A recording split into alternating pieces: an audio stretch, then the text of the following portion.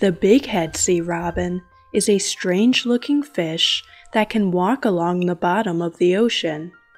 These fish inhabit muddy and sandy seafloors, usually from 30 to 210 feet deep. However, they are sometimes spotted much deeper.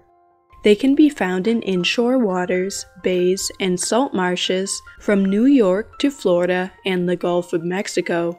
The Bighead sea robin's body is gray to brown on top, with short dark bars. The underside is white to yellow in color.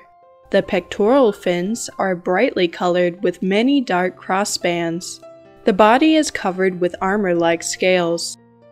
Like other sea robins, bigheads can use the lower spines of their pectoral fins to walk and feel for shrimp and other food along the bottom. They are most active at night.